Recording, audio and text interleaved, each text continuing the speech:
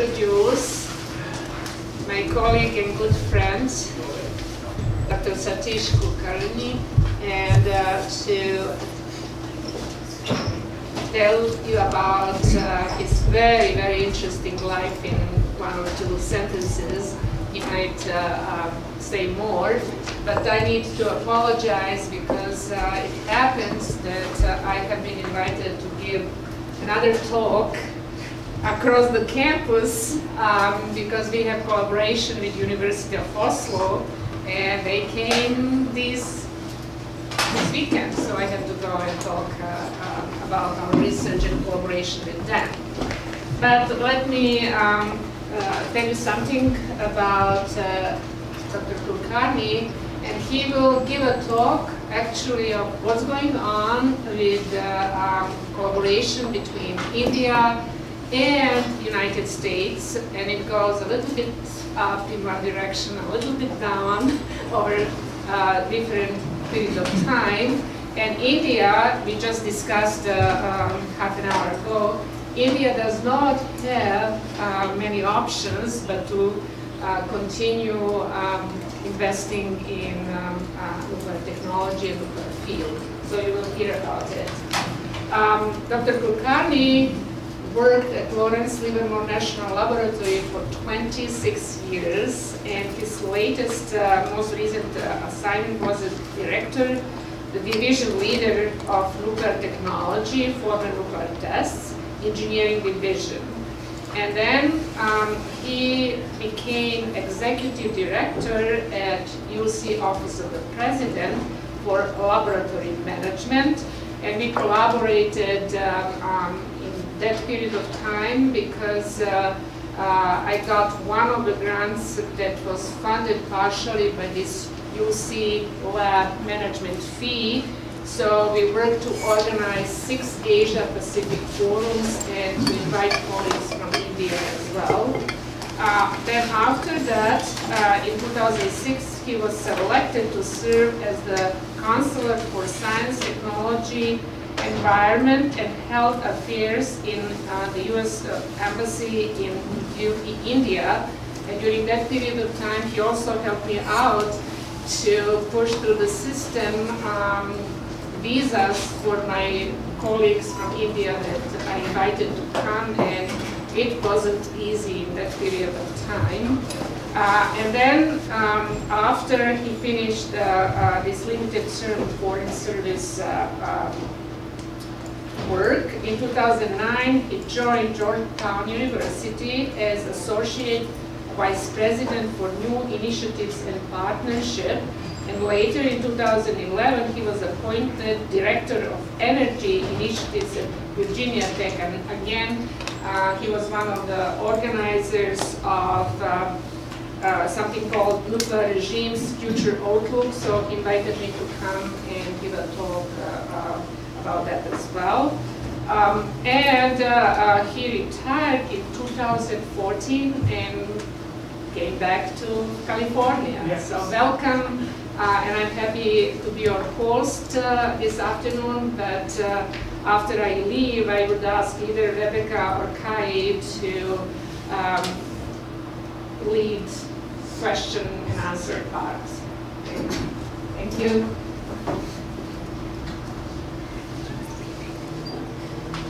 Thank you, Jasmina, and thank you all for being here and inviting me. I'm really not new here. As Jasmina said, I've spent about 28 years at Livermore Lab, 2 years in the UC President's Office, and at that time I had a lot of interaction with the department, actually. I'll mention that. And in fact, Jasmina and I had worked also in 2009. I'll talk about it in 2011, 2012. So I'm sort of back home among friends.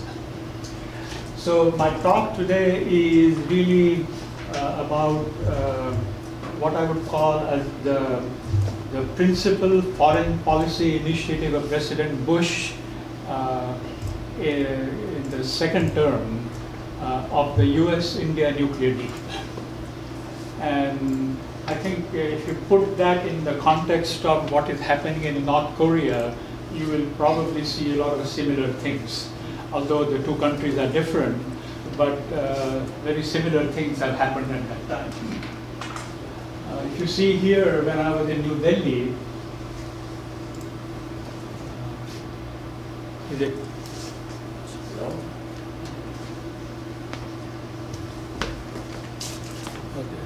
Oh, this one.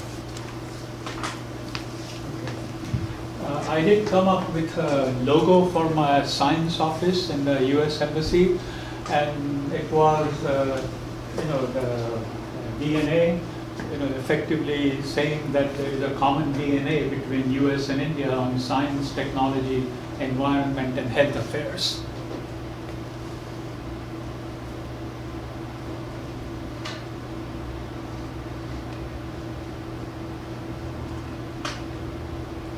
Okay. So what is what I'm going to speak today? I think it's very important to really frame my talk within the context of what India is. I think that is very important for you to understand the social and the political aspects, because anything you want to do with nuclear, politics comes into play all the time. So I think we need to understand what the US and India relations have been and where they are headed at this time. Then I'll say a few words about India's nuclear program, and that includes nuclear power and a little bit on nuclear weapons, because they are actually all put together, combined. I'll also talk about post-nuclear tests, sanctions, and tensions, because as you know, typically the US, if it doesn't like what other countries are doing, you end up in sanctions. And when you have sanctions, different forces are at play, and so we need to understand what all that means. I will also discuss as to what has been the transformational diplomacy between US and India, something which is very interesting, which probably has not happened with other nations here. And then I will mention something about what is exactly happening now. Clearly, unlike some of the other countries, India is moving full steam ahead in nuclear power. They have to. So there is an element, what I call as a civil nuclear agreement and current status, which is the commerce side of the interaction. Then you have the NRC, the ANS, the Fermi Lab, and INL and LLNL, which is the R&D aspect, with India. Then something which I have worked with Jasmina is the nuclear engineering department heads, partnership between US and India, which is the education part of it. And there are some other elements also which I will discuss.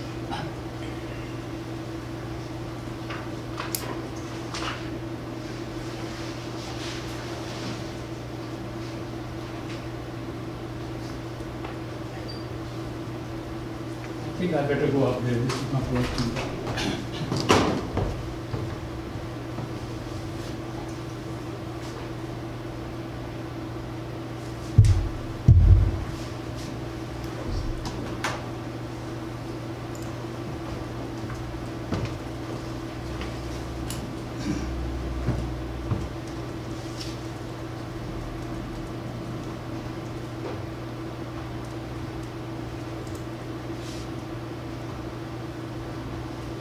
Okay.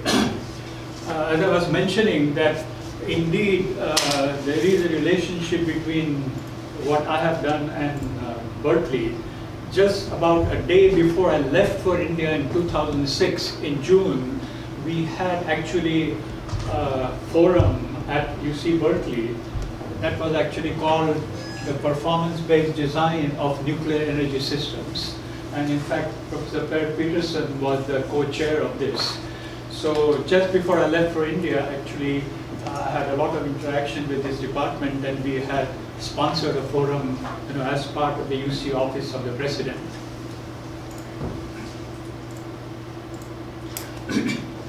So a little bit about India. It has a population of 1.25, 1.3 billion. It is the world's largest democracy. It is a very functional democracy, and it is a pluralistic society, much like the US, a secular society, and probably the most diverse, mix of races, religion, and languages. So it's a complicated nation, and to make things happen there, whether it's a nuclear deal or any other social program, is quite a major challenge. Then the rate of population growth, which is of course one major issue, is actually going down. But fundamentally, the resources are limited, so the per capita availability of resources is a big challenge. So one has to always recognize that. Then literacy, education levels are rising, but what I would call as underemployment and unemployment is about 20%. So there is a lot of what I call aspirations among the population, but to employ so many people, in meaningful tasks is quite a challenge, especially if you have an open democracy, unlike probably China is. There is a large middle class, which means that actually fuels the growth engine, but many are still at or below the poverty line. And something of interest is actually India is now the largest milk producing nation in the world. So a little bit about the scientific aspects. Let's go back in the past. You probably know, if you have studied the history of India, that two of the major global universities back about almost 3,000 years ago were established in Takshashila and Nalanda. And at that time, it was an international university with about 10,000 students from all over the world. But now, of course, that is not there. But it has a very great tradition of education and what I call international students also. Many of you probably do not know, but the technology for rust-proof superplastic steel existed in India. If you have heard about Damascus steel, that is actually from India, who used to actually export ingots of steel, and that's how the Damascus steel was actually manufactured in the Middle East. I think probably just before independence, in the early part of the 20th century, India produced a lot of well-known scientists. Some of them are the Nobel laureate C.V. Raman, Satyen Bose, we worked with Einstein, Jagdish Bose, the wireless person with Marconi, and then Ramanujan, the mathematician. So a lot of contribution to science, even when there was no R&D infrastructure at that time. So sometimes, the question I have always posed is that after so much investment since independence, so why is it that India has not produced an indigenous Nobel laureate? I mean, in science and technology. So this is a question which is actually being asked at the present time. Maybe most of us came here, and that was the reason, but that is one of the things which is being questioned at this time. So, I think India has actually developed two major areas very well. One is space program and the nuclear. And the nuclear program actually was developed mainly because of the sanctions, and I'll come to that later. And so there was a lot of indigenous effort at that time, both in the space program as well as the nuclear program. And you probably know that India has sent a mission to the moon, and then it has a spacecraft which is going around Mars, and they are going to launch another mission to the moon. So they are quite advanced and quite sophisticated in the space and the nuclear area also. However, I think was something I want to mention here, since I am from Livermore Lab, that many of you probably don't know, but in 1994, Livermore launched a mission to the moon. and that mission actually was called Clementine. Now, what happened later on was the NASA folks were very upset that Livermore is, in their, on their turf. So I think the President office said, no, you are no longer supposed to do that. But the reason I bring it up is the project manager of Clementine, Arno Letterberg, I don't know whether any of you know of him. He was a consultant to India's moon program when I was in New Delhi. So there is a relationship between Livermore's Clementine moon mission and India's moon mission also, because the architecture of the missions were very similar.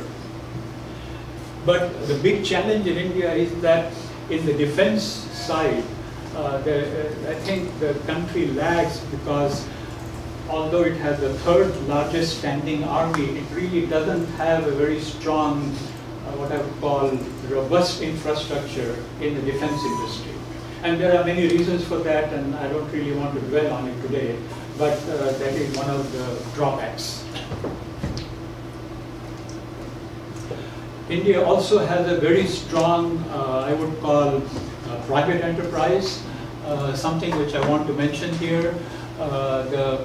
The present head of the person who heads up what I would call the energy sector in India, his name is Mukesh Ambani, and he's actually nowadays called the Rockefeller of India, by the way. So if you go back in time, Rockefeller was involved in oil exploration and things like that, and Mr. Ambani is something like Rockefeller. And then in steel, in fact, the world's largest steel producer is Mr. Mittal, by the way. And he is termed as the Carnegie of India. If you know, back in time, Carnegie was a major person who had steel production. So I think there are many national brands.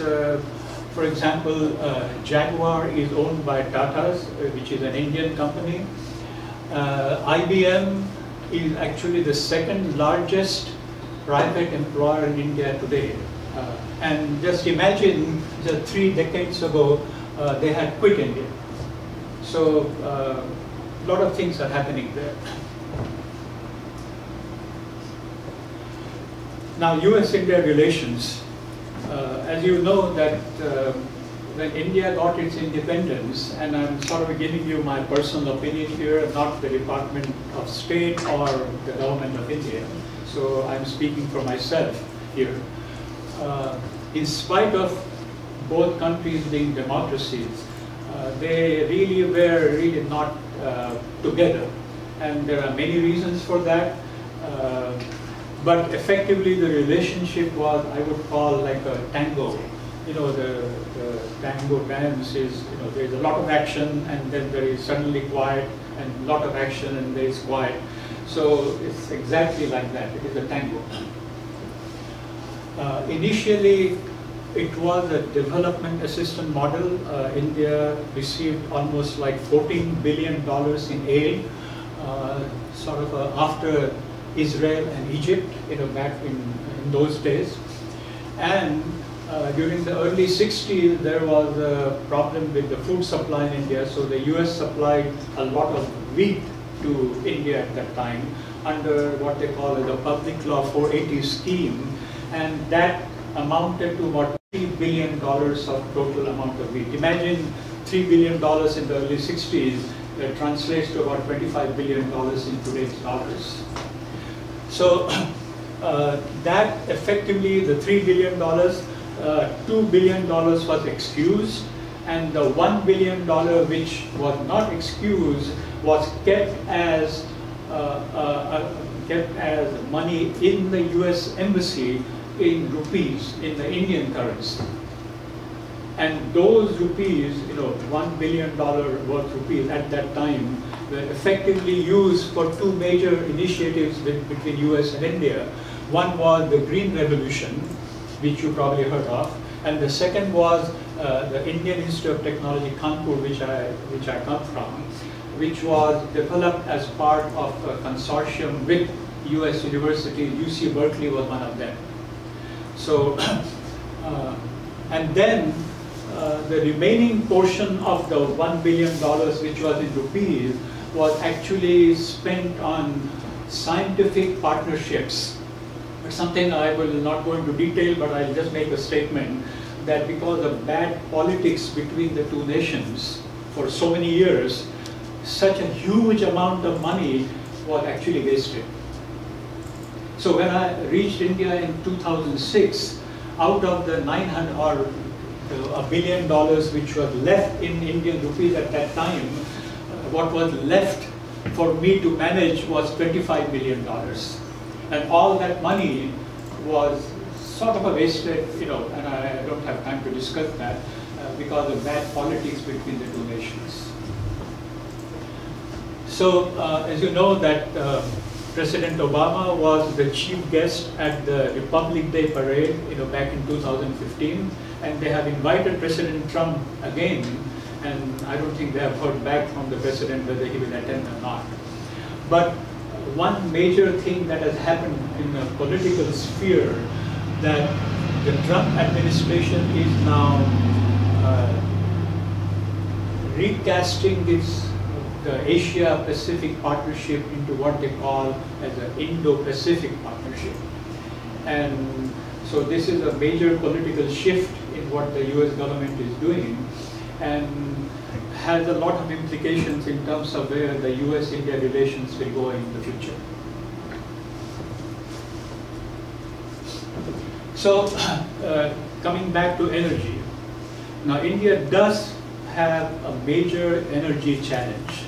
Unlike probably other nations like Germany, who are saying that, well, we don't want nuclear power, or Taiwan is saying we don't want nuclear power, or South Korea says we don't want nuclear power. But in India, you cannot afford to make that statement because simply the amount of power requirements needed to effectively electrify 1.25 billion people, you simply cannot do it just by renewable energy. You need nuclear power. So based on some of the estimates, as you can see here,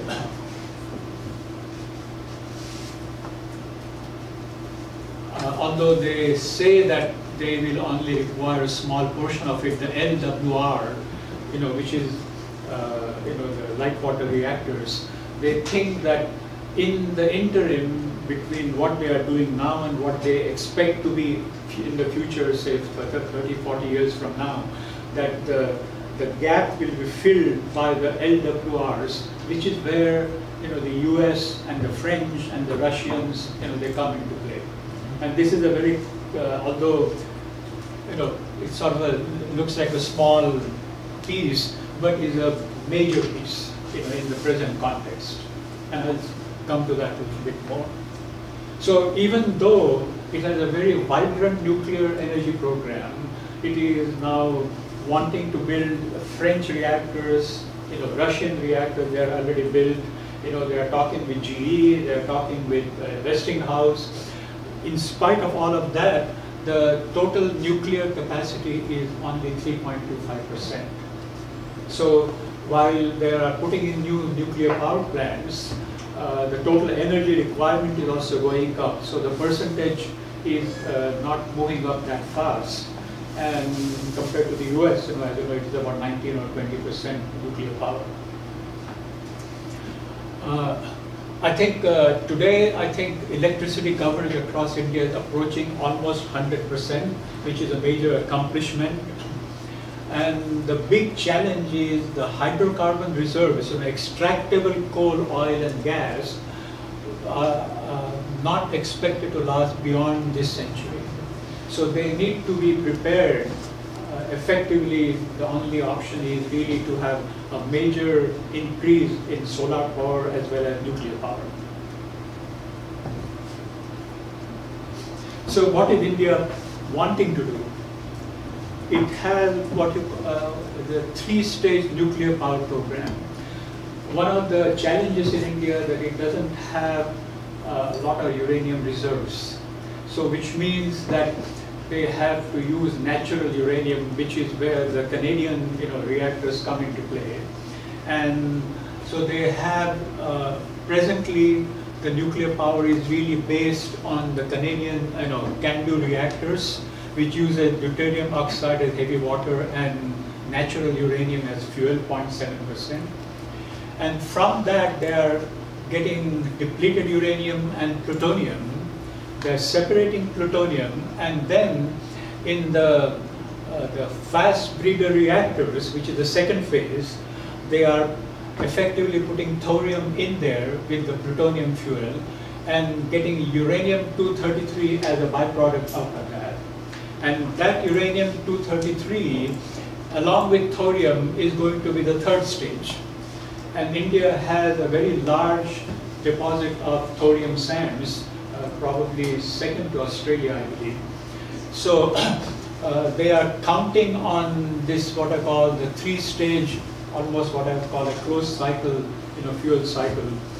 And they are making progress, but ultimately it's not like you just put in thorium and you get uranium-233, one year later. I mean, it takes a lot of time to do that. So in the interim, which is what I was mentioning, they need to have some other option where the LWRs come into play.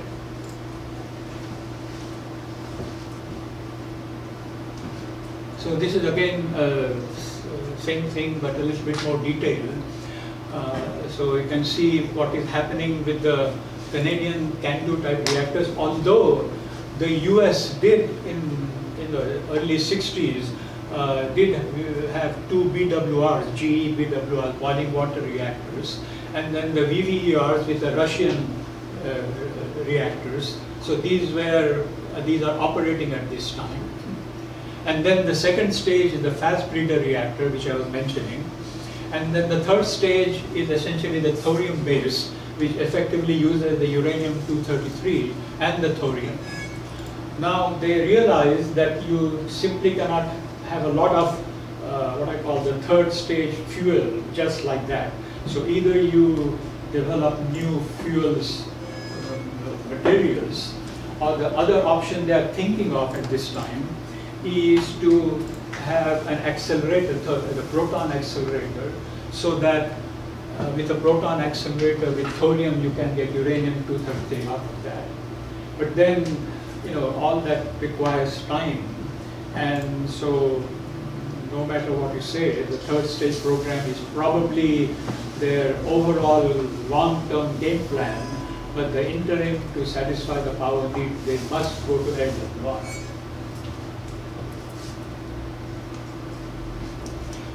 Something I want to mention here, some similarities between Japan and India.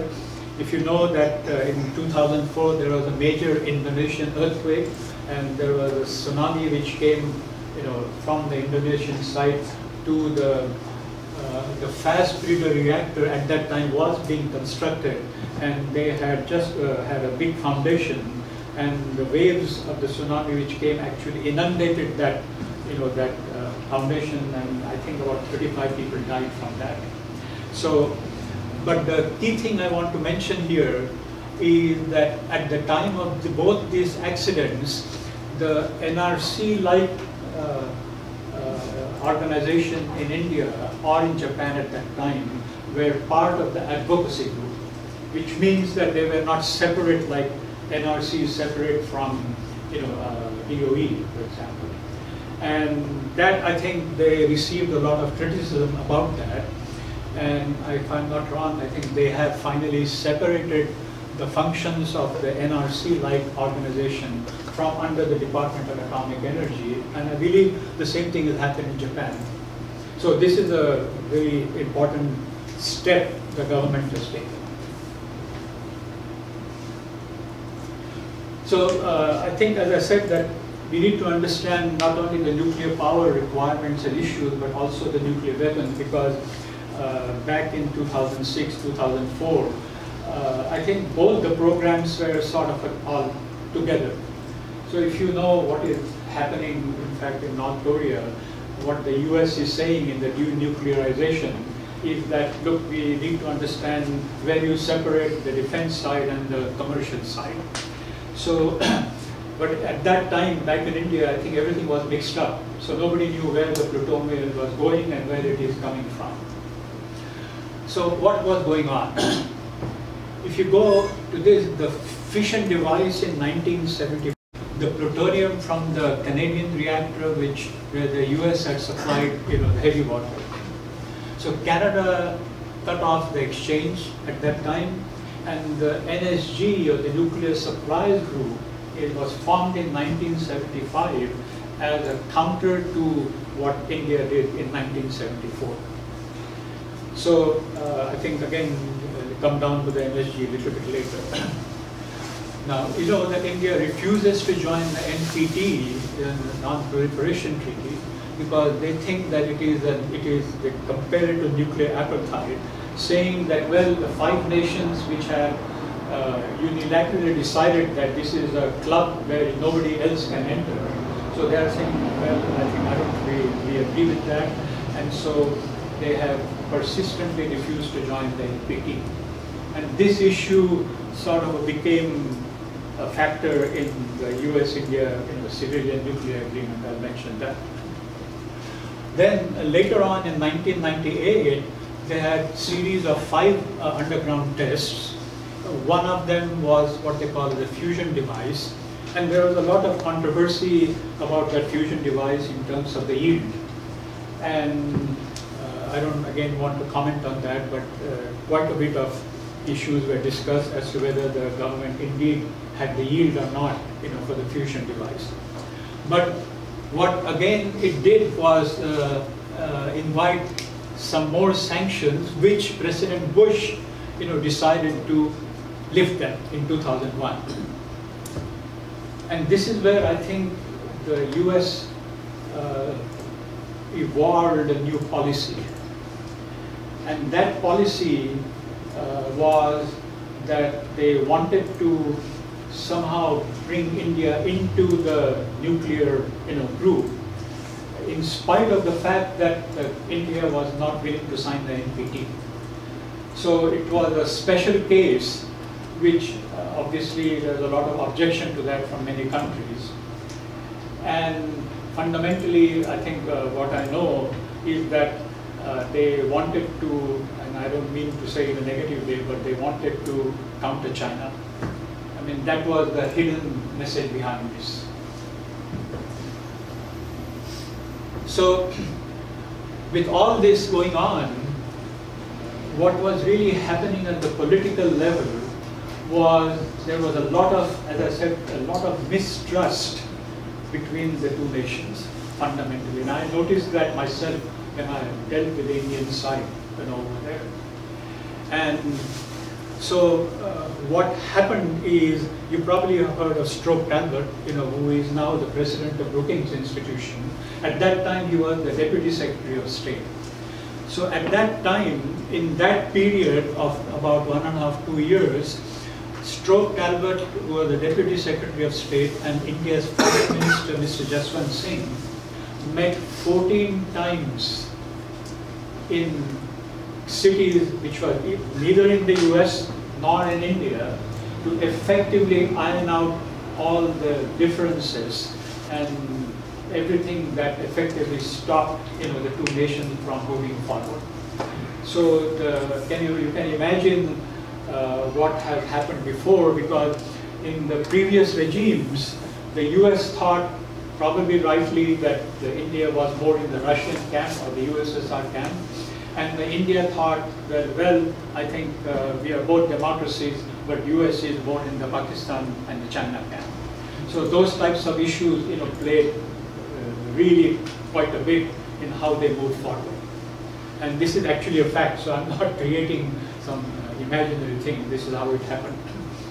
So you can see here that 14 times in 7 cities between 1998 and 2000. And as I said, this was a major foreign policy initiative of the Clinton and the Bush administrations. And the US-India Civilian Nuclear Agreement was the centerpiece. And as I mentioned, that in everything that was going on, Pakistan and China loomed large in the background always.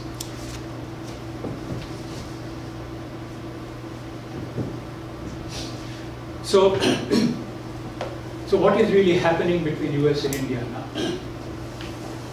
The first thing, as I said, the US-India Civil Nuclear Agreement, everything started in 2005 when the Indian Prime Minister visited US and agreed that we need to move forward in this US nuclear arena. So President Bush, from what I know, had himself decided at that time that he wanted the Indian civilian nuclear deal, period. So this was a given fact at that time. So obviously there were a lot of negotiations, behind the scenes, how the agreement was framed, how it was discussed, and so on and so forth. But and I will mention something here because there were times when the negotiations were tough. They seemed to go nowhere. And then at that time, I remember that the Indian side had an open access to Vice President Cheney. And I'm sharing this with you because some of these things are not very obvious to outsiders. Because if they didn't agree on the negotiating table, and the government of India said that well, the US is not, probably according to their point of view, that the demands were not fair, then they would go directly to Vice President Cheney, and then Cheney would intervene, and not that Cheney always supported them, but that channel was open to the Indian side.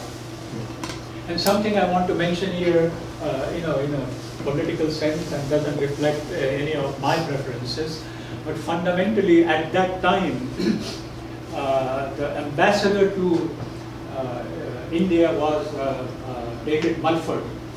He was a close friend of the senior Bush, and he was an investment banker, very business oriented, and very driven person.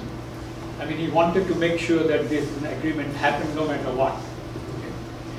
But, and again, I'm giving you my personal observation, many of the State Department officers who were involved in the negotiations typically are democratic leaning. So when you say democratic leaning, that means they are sort of more on the non-proliferation side. So here it is in the embassy, an interesting thing was played out that many of the officers were objecting to some of the things that were being done, and the ambassador, who is a representative of the president, saying that no, I think we need to move forward. So this sort of a political thing was played out on a daily basis in the embassy. So, and although this started in 2005, the actual operationalization of this deal happened only last year. And I'll come to that because it's not only the 1-2-3 agreement between US and India, but you needed to have a 1-2-3 agreement like that with Japan, because Japan owns Hitachi and Toshiba at that time. So it was easier for India to get the 1-2-3 in with the US, but much more difficult to get the 1-2-3 from Japan. So it took almost a decade for that to happen. Then I think that there was a understanding between NRC and the Indian NRC, which is the Atomic Energy Regulatory Board, to exchange scientists between Washington DC and New Delhi. So that agreement, I don't think it is no longer ongoing, but at that time there was an agreement between the two. Then, as I mentioned, that India wanted to have an accelerator-driven, proton accelerator-driven system for thorium conversion to uranium-233, which meant that they needed, a proton accelerator, and the proton accelerator is at Fermilab. So they had, in fact, this is an ongoing thing with respect to Fermilab in terms of accelerator technology.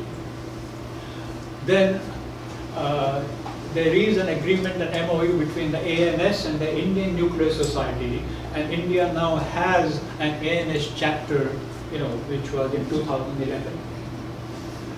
And then something which I'll mention, that the director of Livermore Lab, at my request when I had talked with George Miller, if you know the director, written and invited India to join the NIF science program, the National Ignition Science Program.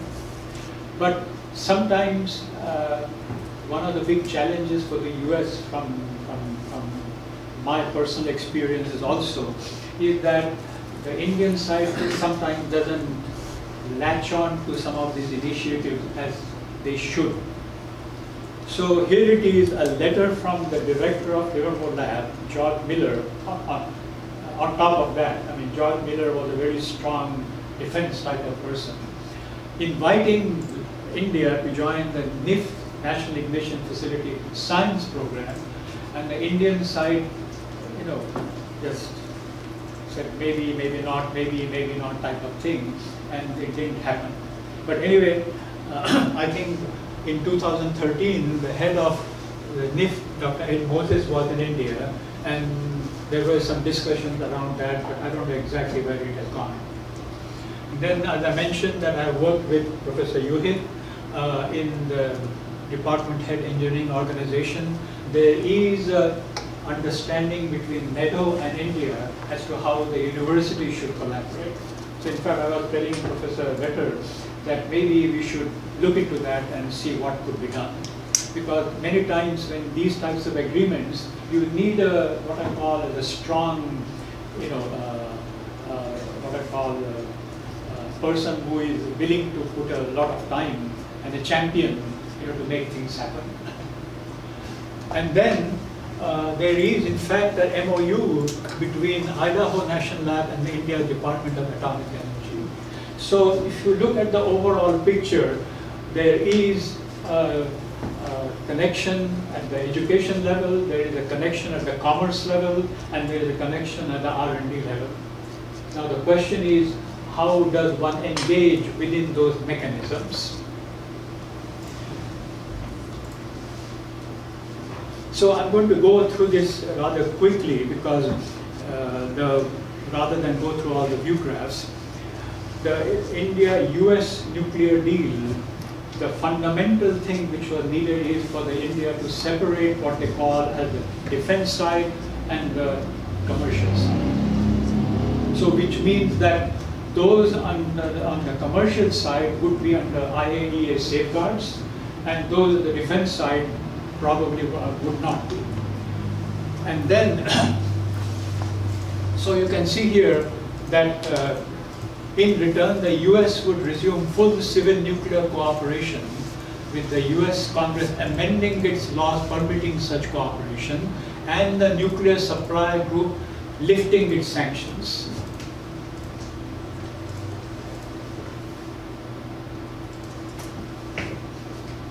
Now, I remember at that time what was going on, that India had just started its, the fast breeder reactor program. So there was a lot of confusion at that time as to exactly what would come under what I call safeguarded and what would not be under safeguarded.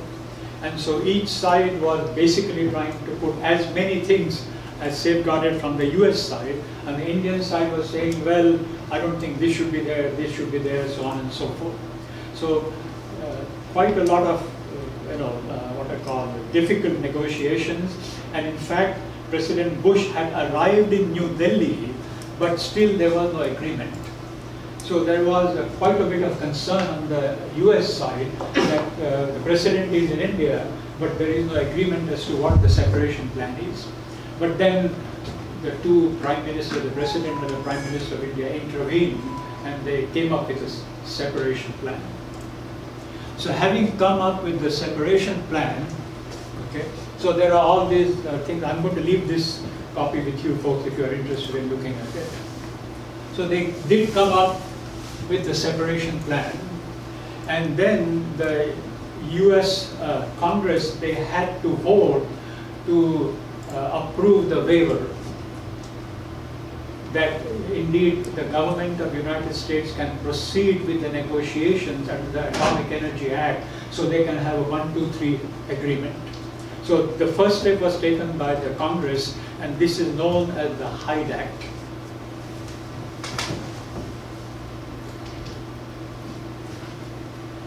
So the framing of the Hyde Act. So here again, while the thing was being discussed in the Senate and the Congress, there were two major objections to that. One was Senator Barbara Boxer from California and Tom Lantos saying that India's vote at IAEA on the Iran issue. So can you imagine the whole Iran issue is now being replayed again today? Same problems, same issues. Okay.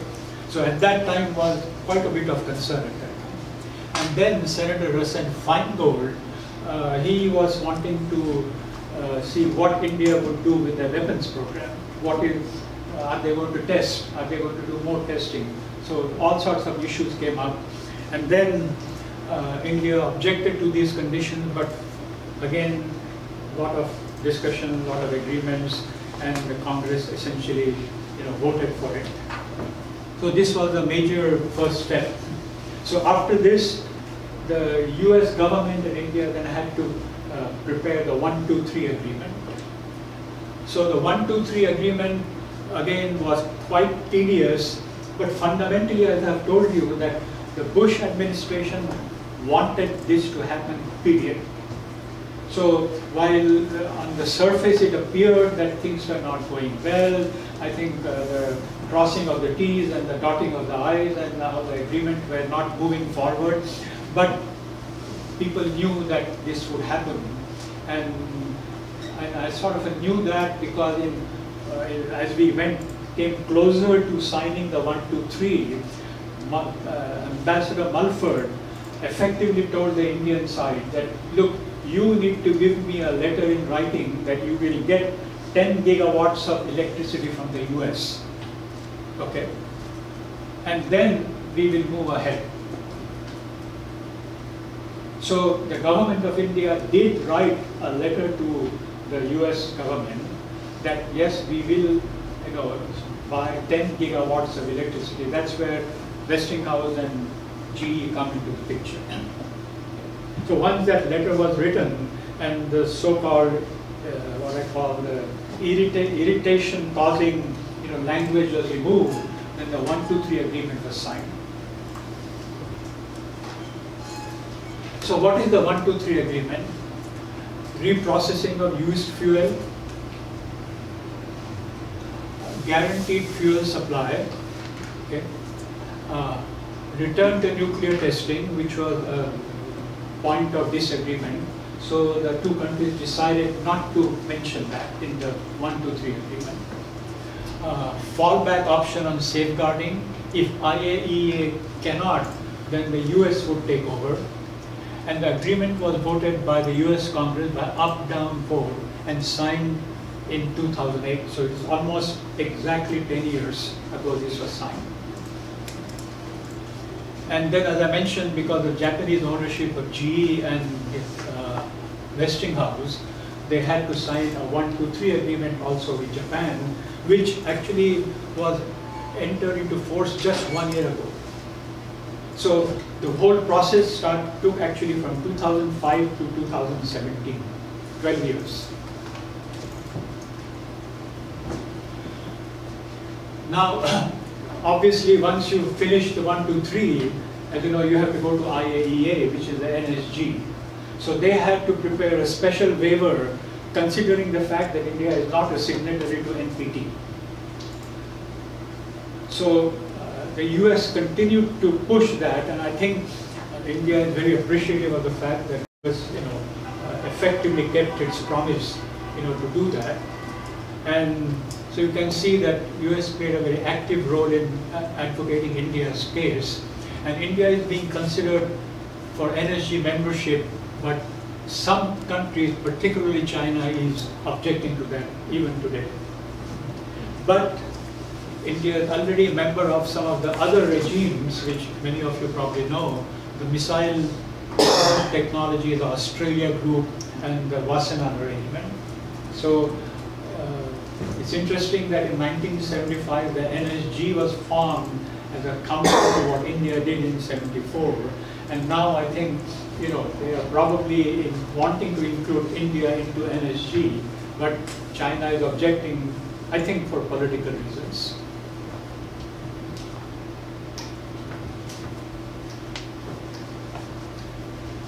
Okay. So now comes the nuclear liability issue. Many of you know that IAEA has a clause in it called the Convention on Supplementary Compensation. Like in the case of an accident, then I think the amount is some $300 million or something like that.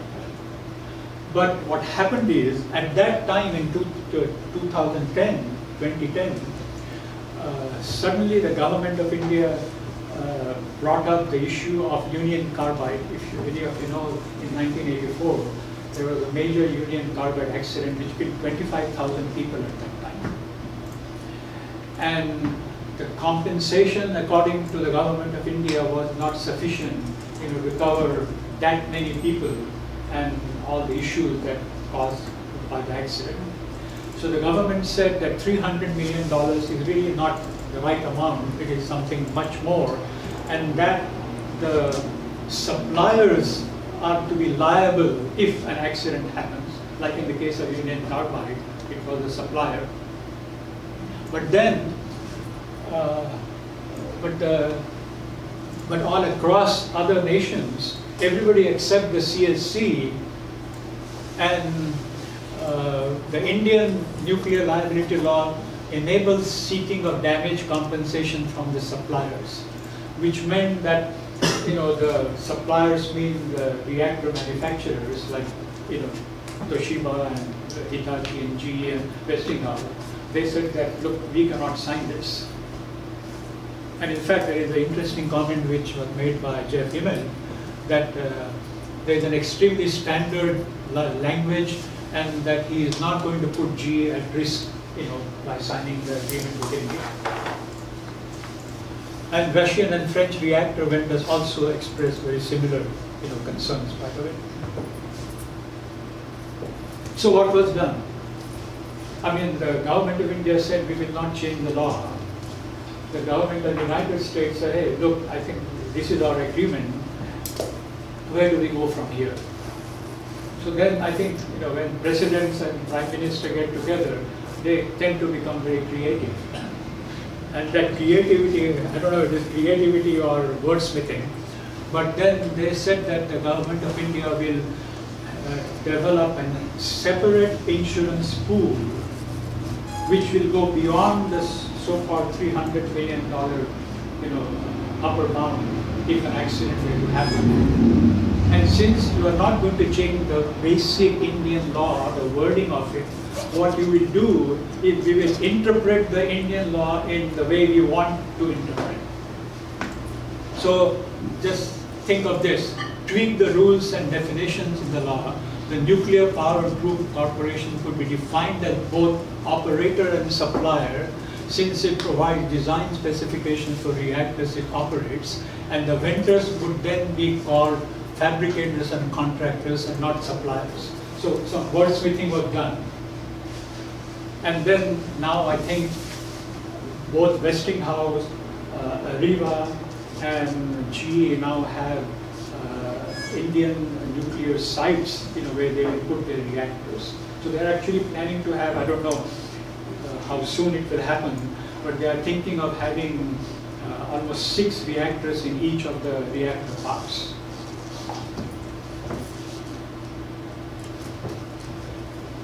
So there were some additional hurdles, by the way. Okay, I'll take another 5-10 minutes.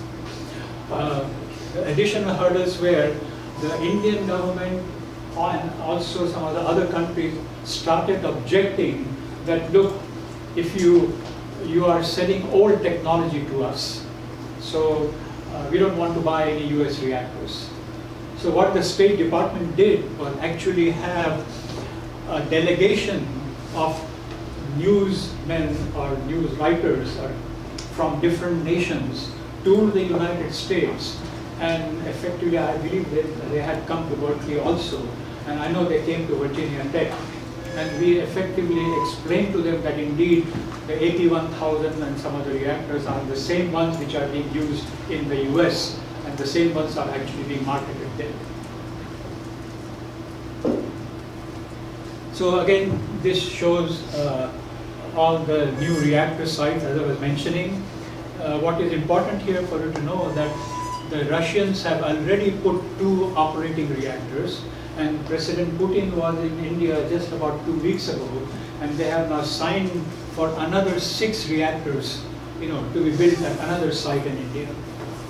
So the Russians are moving quite aggressively in that area, but I think Riva, GE, and Westinghouse also have been assigned sites to move forward. This is something which I told you about, the agreement between US, India, and Fermilab in terms of the proton accelerators. This is the agreement that was signed. I don't think any of you know who this person is. This is Pierre O'Donnell. He was the director of Fermilab. He had signed the agreement I was sending there. This is the MOU between Idaho National Lab in India, and these are the areas where the R&Ds, thoria, fuel cycle modeling and simulation, nuclear facility safety, and advanced nuclear fuels. So you can probably connect with INEL and find out what is really happening in terms of the R&D partnership between US and India at this time. I think I just talked about NATO, so go forward with it.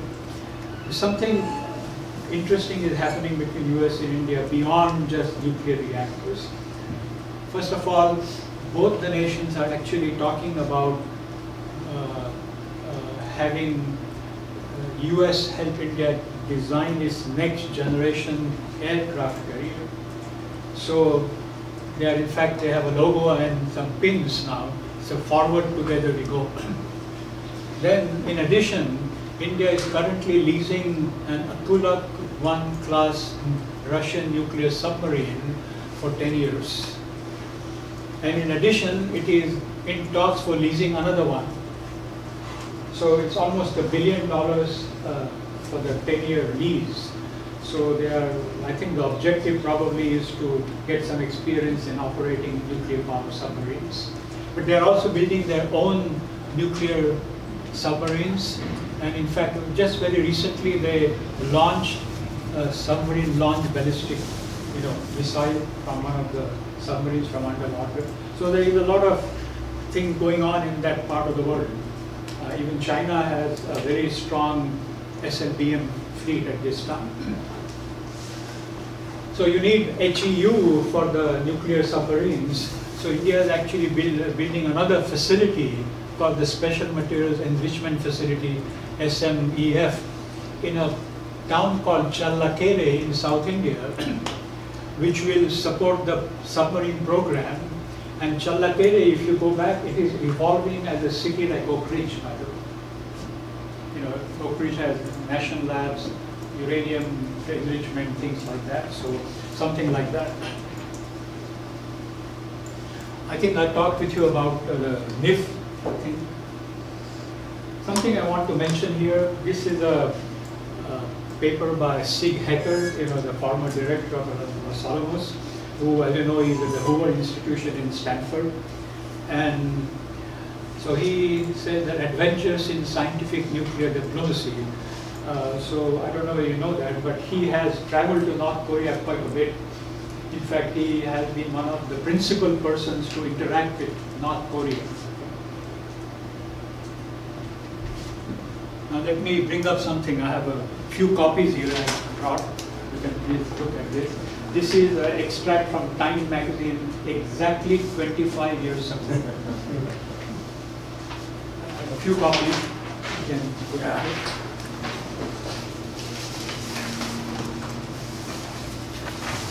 If you look at this, you will see that where the US and North Korea was 25 years ago is exactly where US and Korea is North Korea today. And I think I'm not being critical of Sig Hector or anything like that, but I wanted to leave a message here that yes, but scientific nuclear diplomacy hasn't always worked. Because nations who want to move ahead with what they want to do for their own safety, security purposes, and that is one very important lesson here. But going back to India, I think if you go back during the Eisenhower times, I think this is Prime Minister Nehru, I think we were doing handshakes. But today, I think it's an embrace. And it's a very different state of affairs.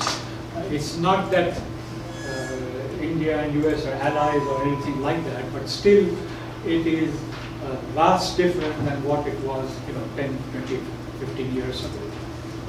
So I want to thank several people here. One is Ambassador Munford, who actually hired me, by the way, to go to India, by the way. And without him, I don't think this deal would have happened, because he was in India as an ambassador for a long period of time, 5 years. And as I said, this interesting, complex politics within the embassy, democratic, republican philosophies and things like that, I think he effectively moved it forward, very determined to make it happen. I think I worked quite a bit with Harold McFarlane, who was the ANS president at that time, and I think later on, Harold, myself, and director of IDA National Lab, John Rassenbacher, we actually went to India for 3 weeks in 2011. That's when the MOU was signed between IDA National Lab and Department of Atomic Energy India. I'd like to thank Professor Jasmina Buhik, who is left, but she and I worked quite closely on this meadow thing, by the way. So we have to thank her for that. And then I have quite a bit of interaction with Dr. Mishra at Fermilab, the proton accelerator. And in this context, I do want to mention that I have also worked very closely with Carl Van Dibber, because he was in physics at Livermore, I was in engineering, and then he and I always collaborated at the accelerators, me from engineering, he from physics. So in effect, I think I'm among friends. Thank you. Right, thank you. Presentation. Of course, time is a bit advanced already. If there are questions, then we should probably have a few minutes to pose. You gave a nice perspective on the challenges, of course, implementing agreements, taking 12 years, and of course realizing also how quickly they can go away. It takes a long time, and then still not clear that they will be final. No, I mean, it takes a long time to establish these agreements. Again, as I said, it is a 12-year effort. So people thought that 2008 everything is signed, but then, as you know, the Japanese diet was not too keen on moving forward on this. So the Prime Minister had to keep on talking with Shinzo Abe and things like that to make this happen. Because without that, nothing could really move forward. And when the US, I mean the Westinghouses and the GEs and the Rivas, or the GEs and Westinghouses, they were getting upset, not upset, but concerned that, look, it is a decade since this has happened, but nothing is happening on the ground. So how do we move forward? What is it that the government wants? But I think the key thing is that the sites are assigned, so there is a lot of preliminary work ongoing in these sites, and I think no official agreement has been signed as yet between what I call the contract between Arriva and Westinghouse and GE, but what I call a preliminary agreement has been signed with them. The Russians, of course, the two operating reactor DVERs, I mean, they have been in the pipeline for the past 8-9 years. But the point to some degree, now we have external companies and countries coming in to build reactors in India. I'm wondering, of course, what about India itself? Right? And since we at UC Berkeley, an academic institution, and have a lot of our students involved in creating really the next generation of nuclear power plants, of course, it will be interesting to see what's going on in India with regard to the next generation in academia, and of course, and ultimately in really building reactors. But there's certainly a lot of opportunities. A lot of opportunities. I mean, and this is, I don't think this strategy will change. But I think, as I was mentioning to you, that dealing with the Indian side, there are two very important things. One is, if we go there and tell them that, okay, you're not doing it right, we'll tell you what to do, they will not like it. So the best thing is, to sort of work at a partnership level. And that's why I think while I was there, I tried to put these mechanisms of interaction. I think if you have those mechanisms, then you don't have to reinvent the same issues which come up when you deal with on the nuclear issues. So I think within the umbrella of the INL organization, there is an R&D effort. I was telling that maybe we should resurrect the NEDO effort and reconnect with what I call somebody who will champion from the Indian side and from the US side. And then, of course, the commercial side is moving forward quite a bit. And then on the defense side, I think a lot of things are happening at this time. So I was actually myself quite surprised that the US and India were talking about, the US helping India with this, the aircraft carrier. So, but given the fact that there was so much sanctions and tensions and anger, and sort of a lot of effort was spent on what I call as clearing the underbrush. That was most important. All right. Thank you. Thank you. Thank